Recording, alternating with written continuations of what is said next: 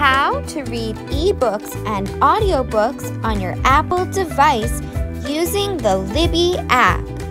Brought to you by the Central Islip Public Library.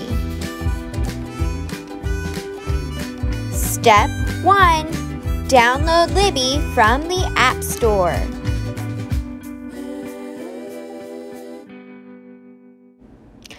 Open the App Store on your iPhone or iPad. Hit search in the right corner. Type in Libby.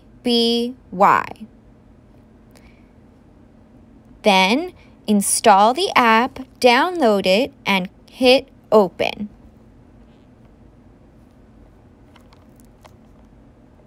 Do you have a library card? Hit yes. This brings us to step 2. Log in using your library account. You can look up your library by name or location. Hit I'll search for a library.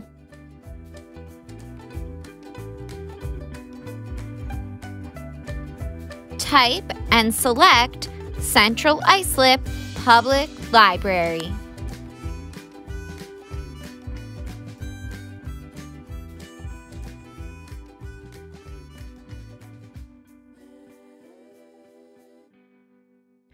Enter your library card number and hit Next.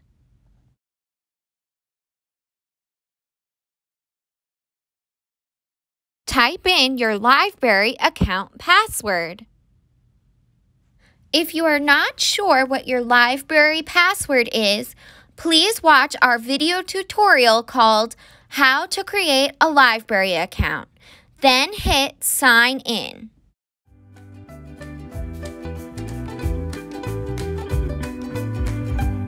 Step 3. Turn on notifications. At the bottom of your screen, you will see several icons. Hit the round pink button in the middle. Tap Manage Notifications. A pop-up will appear. Hit Allow. Now a menu will appear. Scroll through and select what you wish to be notified about, such as your loans expiring or your holds becoming available to borrow. When you are finished, tap Hide at the top of the menu to return to the main screen. Step 4. Go to your bookshelf.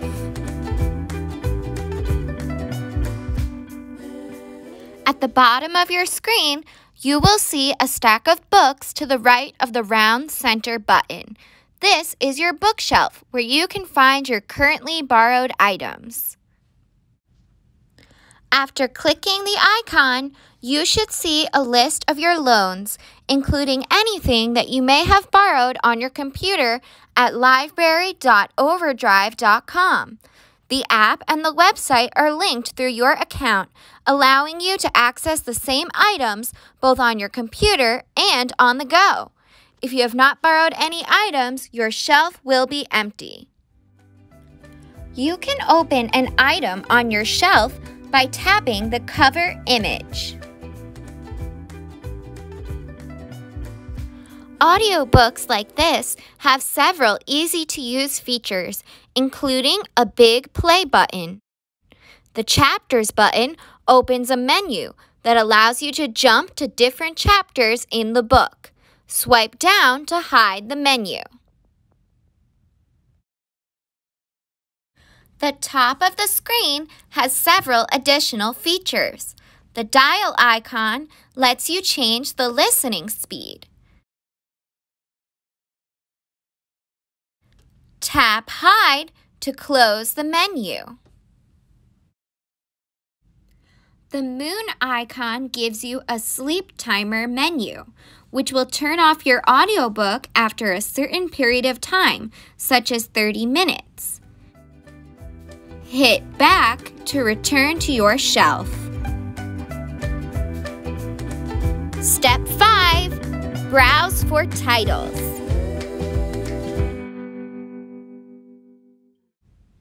To find books to read, tap the library building icon to the left of the bottom center button. Scroll through this screen for reading suggestions. For example, the Kids Reading Guide offers a variety of categories, such as new books. Tap on a book to learn more about it, then hit Borrow.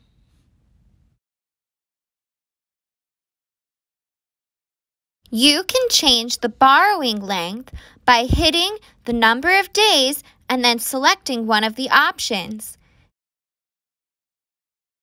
Hit the giant Borrow button. Congratulations! You just borrowed your first book on Libby. Step 6. Search for titles. You can look for specific items by clicking the search icon at the far left of the bottom menu. Next, type the name of the title, series, or author into the upper search bar.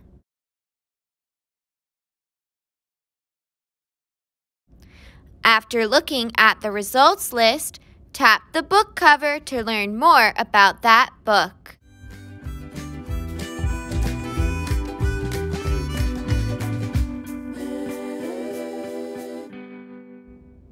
Tap Borrow underneath the book cover, then hit the big Borrow button on the next screen.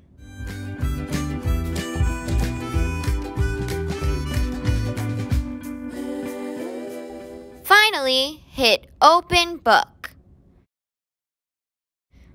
To read this book on your device using the Libby app, select Libby. Step 7. Read with Libby. After you open the book, swipe left to flip the page forward. Swipe right to go backwards. When you come to the table of contents, you can tap on a chapter title to jump to that location in the book. If you tap in the center of the screen at any point, the top and bottom menu bars will appear. Hitting the chapter button allows you to jump to different chapters in the book. The top menu has additional features. Tapping on the uppercase letter A opens a new menu that allows you to change the appearance of the text. For example, you can make the font larger using the text scale bar. You can also change the lighting and the font style. For example, the Open Dyslexic font increases the readability of the text for readers with dyslexia. Returning to the top menu, you should also see a search icon. This allows you to find certain words and phrases in the book. If I type Lewis, this results list will tell me all the places where that word appears. Then, if I tap one of these results, I will be sent directly to that location. Additionally, holding my finger on any word gives me the option to define, highlight, or search for that word. If I select Define, I will be given a dictionary definition, a Wikipedia article, and more. Swipe down to hide a menu or feature and return to reading. Hit back in the upper menu to exit the book. Some books in Libby are read-alongs. This means that when you hit play, the book will flip the pages and read the story as you look at the pictures and follow the words. One Sunday morning, the warm sun came up, and pop, out of the egg came a tiny and very hungry caterpillar. Step 8. Place a hold.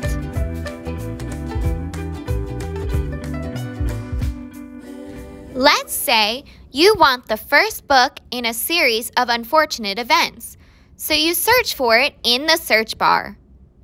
You can filter results by hitting Refine at the top of the list and selecting Format, Language, and more. The results list will also tell you whether something is number 1, 2, or number 3 in the series.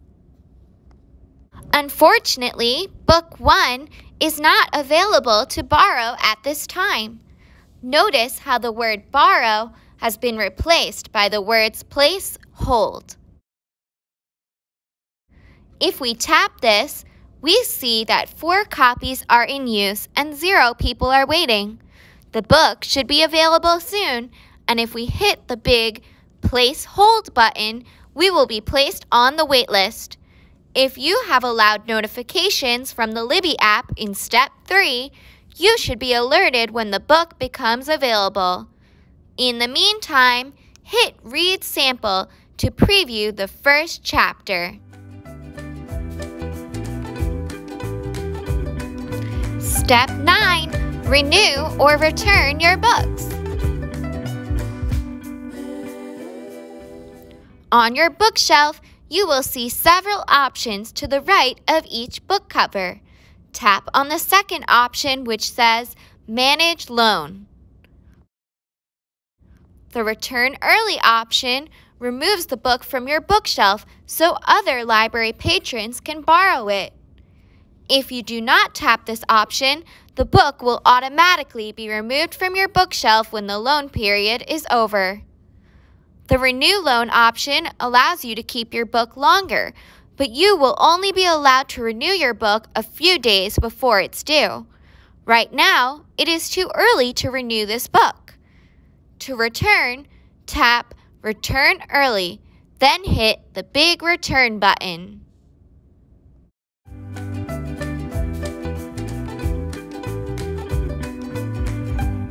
Step 10. Read with your Kindle. You may have noticed that when you borrow an ebook and hit Open Book, you will be asked where you would like to read it.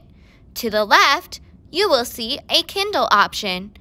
To the right, you will see a Libby option. Reading on the Libby app is usually the easiest way to access your titles. But if you do have a Kindle device, select the Kindle option on the left. You will be directed to Amazon.com and prompted to log into your Amazon account.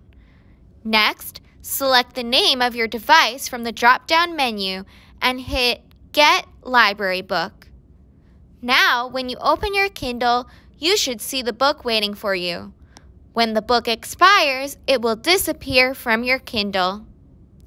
If you are currently reading this book on your Kindle but want to switch to reading it in the Libby app, simply go to Manage Loan, hit Read With, and select Libby.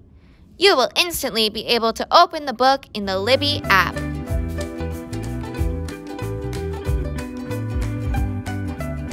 This video has been brought to you by the Central Islip Public Library. Thanks for watching and see you soon.